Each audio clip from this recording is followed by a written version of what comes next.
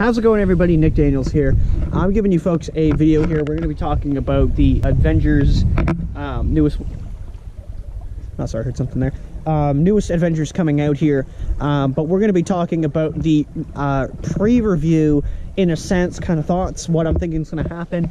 And then what's going to happen is the second half of this video, which I will definitely break off and maybe I'll timestamp it in the description, will be the actual review of the movie, because I'm going to see it tomorrow night. So we're going to talk about kind of what I think's gonna go down and that kind of stuff. And then look at that nice view, eh? Nice. Nice. And then we're going to talk about, again, what I think's going to happen, and then really what happened and what I thought of it. Right off the get-go, the Infinity War here it's going to be interesting. They've tied in a lot of characters. I haven't seen the second Guardians of the Galaxy, so there is a couple characters there that I'm not super familiar with. I have seen the first one, so I do know, like, Star-Lord and them. But I thought they had one or two other new people in there. I could be wrong. Thor, like, again, I've seen how Thor kind of got to where he was, where he lost the one eye, but he's kind of changed. He's kind of realized his power wasn't necessarily the hammer. That's cool. Captain America, I see it in there, but it just looks like he got way more facial hair. I don't know what happened there. You obviously got Iron Man, you know, like the main guys, right?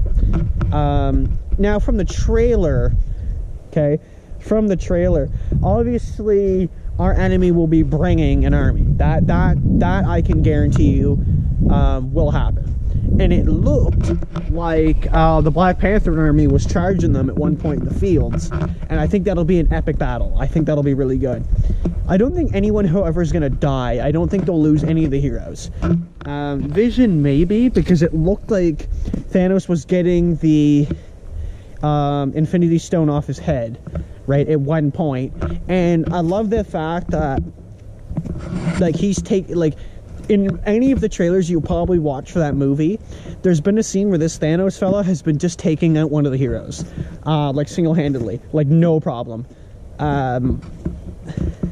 I can't remember which ones it is. Maybe it was Captain America at one point. But, and I remember there's one with Iron Man where he's, like, just hitting Iron Man right into the pavement. Like, and he had nothing. And you know what? Iron Man's up there. Or maybe it was Thor that he was grabbing. But he's grabbing one by the head and just laughing as he's squeezing him. Like he's taunting them. Like, they can't do anything. Now, I've also heard that they're going to split it to a two-part film. I would be kind of upset, actually. I think it should definitely be a one-film kind of deal. But we'll definitely see that in the second half of this review. Like I said, I definitely agree. I think, anyway, it should be one film, right? But I think the build-up to Thanos has been in every movie, and it's been clear that he is coming.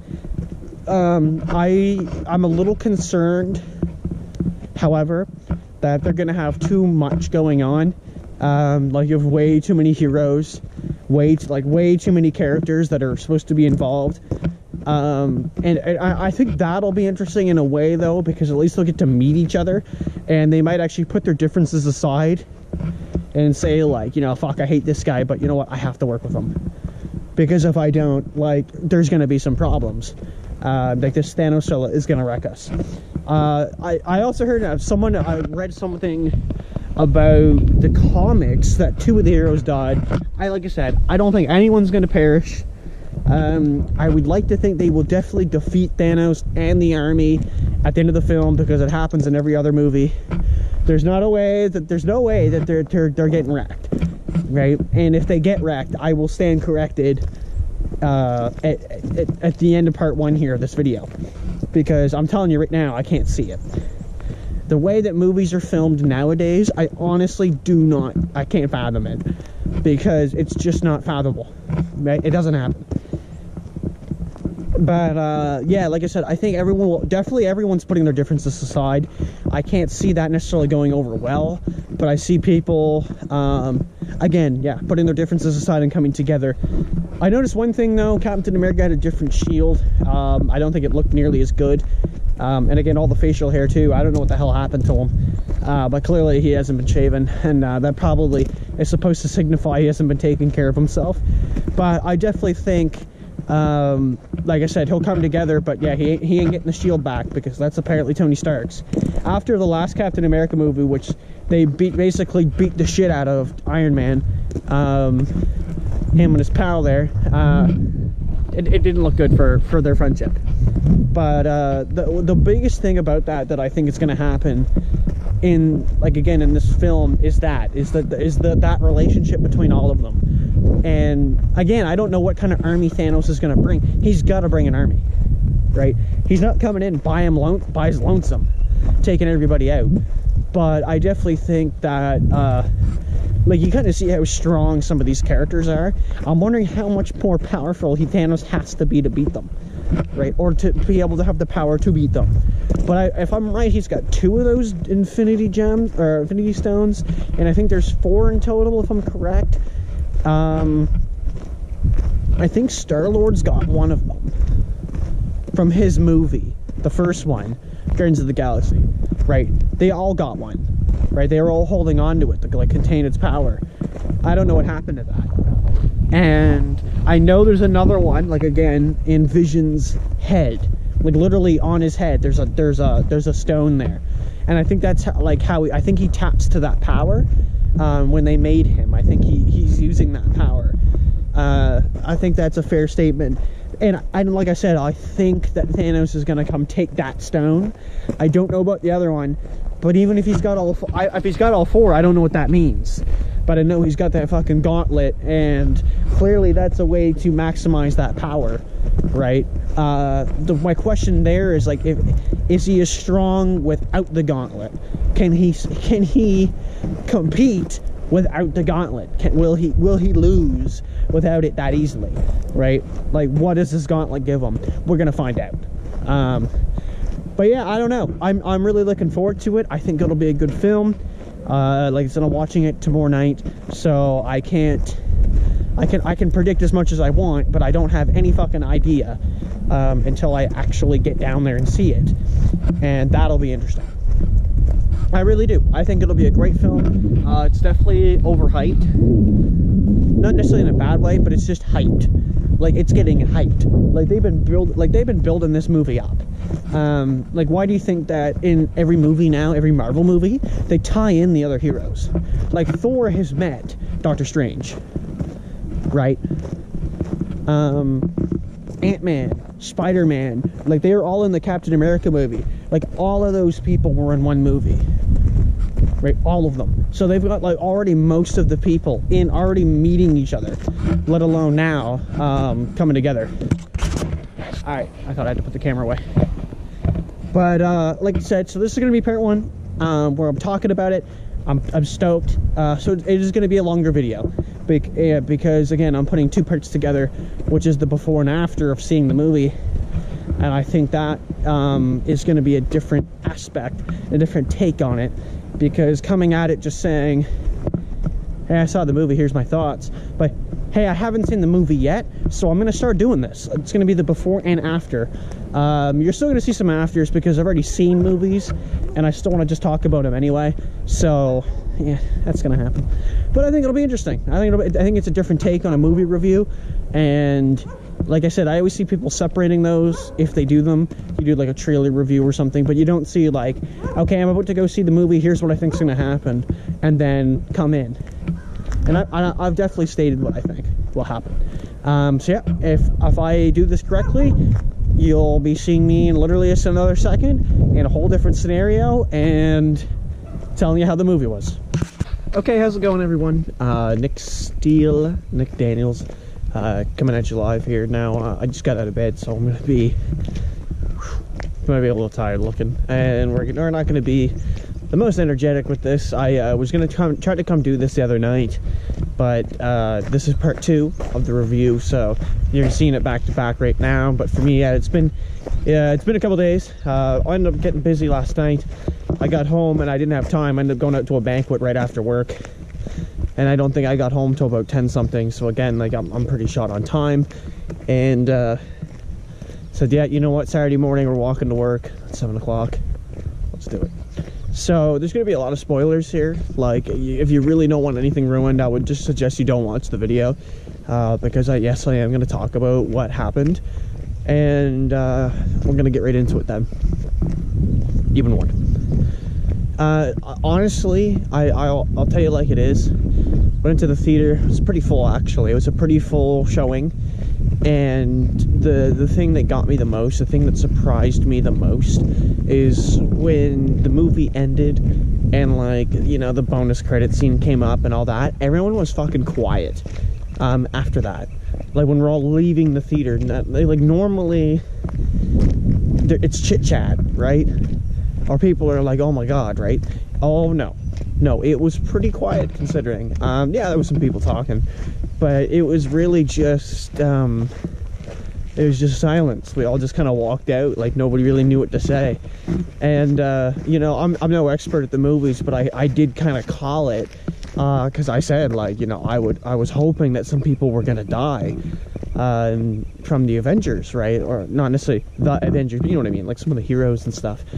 And yeah, like right in the beginning, they kill off like one of the, not one of the main guys there that went with Thor, but one of his, like, you know, again, one of his guys. They also had the Valkyrie there, but they didn't show her unless she was actually there and got killed off. But because she was in Ragnarok, and then all of a sudden now in this movie we haven't seen her. And it looks like Thor's probably the only person from Asgard left alive. I'm pretty sure everyone else died. And it was a really interesting way to start off the movie, like doing it that way. Because they actually show that, yes, Thanos is coming, but they also show that this guy's fucking powerful. Because the Hulk comes at him, which I thought was actually one of my favorite parts of the movie. And, like, he literally goes toe-to-toe with the Hulk, like, fist fight, and takes him out, you know? And then the rest of the movie, the Hulk doesn't want to come out anymore, which is odd, because the Hulk normally wants to come out when he gets angry, but the Hulk would just say no, and then Bruce Banner would turn back to normal. And, you know, he was getting pissed off the whole movie, which was kind of funny. Yeah, that he couldn't get the Hulk going. Maybe that's why. Because literally, he got his ass fucking kicked. And that's the Hulk. And that's crazy. Like, I have not seen that before. That somebody was easily easily able to just literally, like, punch the Hulk out. And it wasn't even that much of a fight. It was like, man, Thanos made that look easy. Right? So he's just that good. And that's only when he had one of the gauntlets, too. Or one of the gems. Now, the whole movie, you know, he's going for them. And, like, the whole Avengers group doesn't actually fight together. It's two groups that fight together. Right? And come at him. And one of the groups is defending on Earth the last stone, which Vision has, which they're going to try to destroy. But ironically, Doctor Strange is telling them that he was looking in the future at like 14 million outcomes for how this was going to end. And he said only one of them they survived. So when he gave over that time, whatever you want to call it, to me, that's why he gave it up, because he knew that was the one outcome that they would win. If he did that, there was a chance. Because yeah, I don't think he would have handed it over so willingly. And he said earlier that he was going to let people die to save that gem. But when Thanos was going to kill Tony Stark, he got Tony Stark to live. But the funny thing, they almost had the gauntlet off. And I think if they had the gauntlet off, they might have actually been able to beat him. But it was that Star-Lord got pissed because his girlfriend just got killed, which was, what's her name? Gamora, I believe it is. And she's from Guardians of the Galaxy. And, yeah, like I said, she got killed from Thanos, because, yeah, he fucking threw her off a cliff, basically, for one of these soul gems. And, for the soul gem, yeah, or the Infinity Stones, right? Yeah, and, like, he starts hitting Thanos, and I was like, oh, fuck.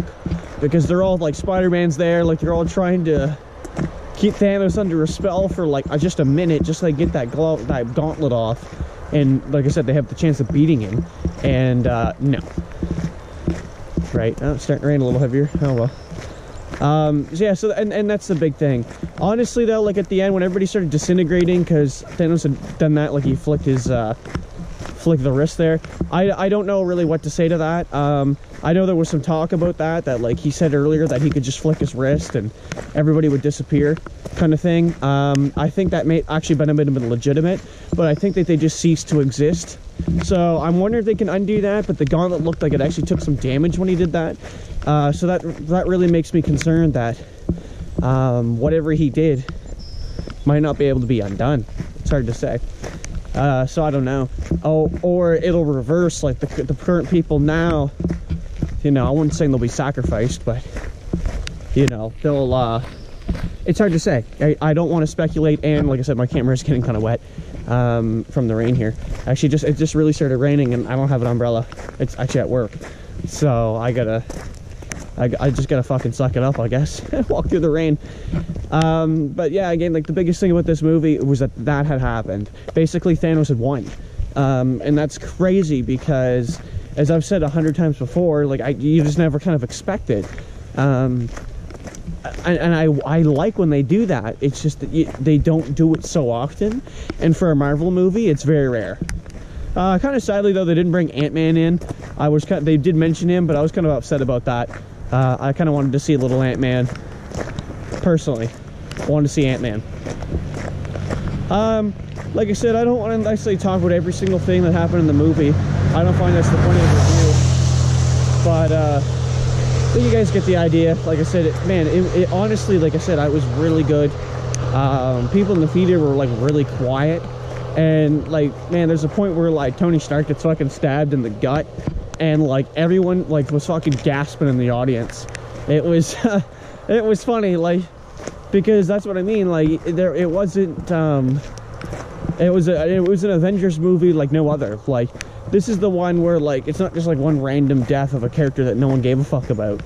It's like, man, everyone gives a fuck about these people, because we've seen so many Iron Man movies and so many movies with Iron Man in it and Captain America, and like I said, they easily were getting defeated by Thanos. Thanos, you know, he's got some fucking abilities, you know, that nobody else is going to come at. Like, there's a point where they do destroy one of the Infinity Stones, the very last one, and he still has that time one, so he literally just goes back in time just to why Vision was still there, and then just takes him out, and gets it anyway. And I thought that was gold. I never even thought of it. I was like, holy fuck, this guy's badass. Thor plays a big role because he makes this new weapon, and he throws it after Thanos gets the 6th stone at Thanos. Now Thanos shoots like this beam at it, like I guess to kind of blow it up or whatever, because it's just like this, basically just a war axe coming at him with thunder. And for some reason it goes straight through all of that beam and hits Thanos right in the fucking gut, impales him. And so it definitely looked like Thor could have easily taken him out if he would aim for the head, because that's what he says. He's like, you should aim for the head, and then snapped his fingers, and he vanishes, like he teleports off, and that's when everybody just starts fucking disintegrating. It's a really weird sight because, like I said, I don't feel like anybody really knew what was going on, and it's like, I think half the people, or half the population vanished when he snapped his fingers like that. That's what I'm pretty sure happened. But like I said, overall, really good. I know there's going to be a part 2, but I don't really know, honestly, how they'd even be able to defeat him at this point, because they didn't stand much of a chance already. And yeah, like I said, I really don't know.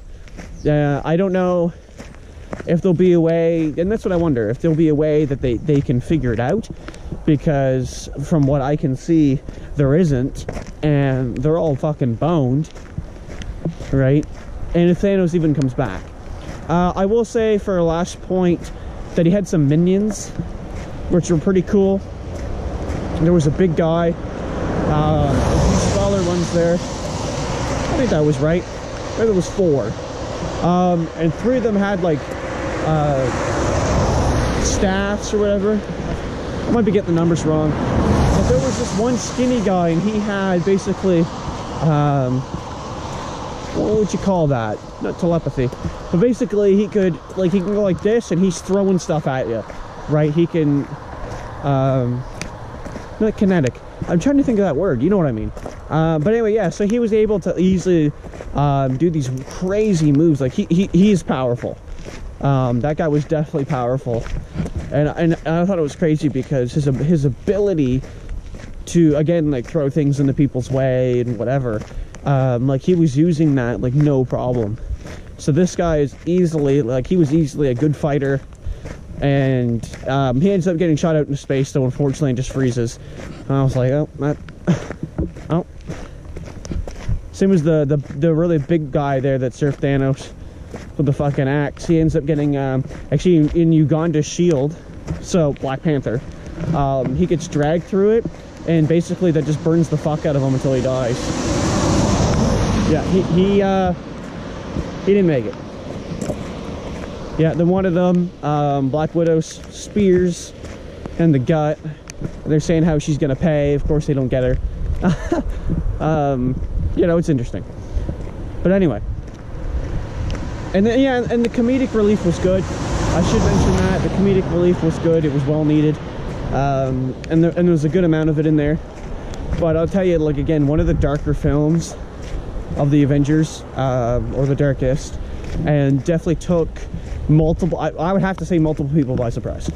So thank you so much for watching, everybody. This is part 2. I know we kind of rambled on for a little bit longer than I expected, but that'll be all right. And we'll see you in the next one. Peace.